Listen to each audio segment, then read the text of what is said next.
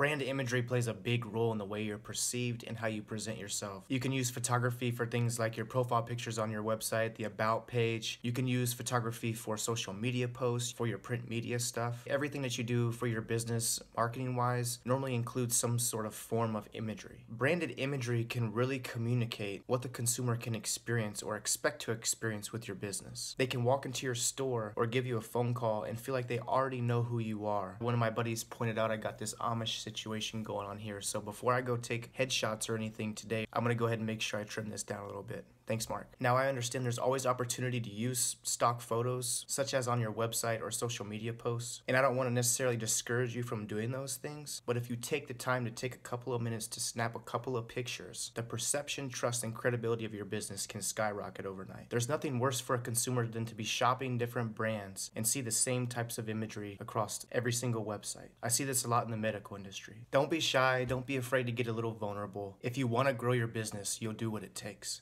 Be purposeful in everything you do, and always remember to pre-focus.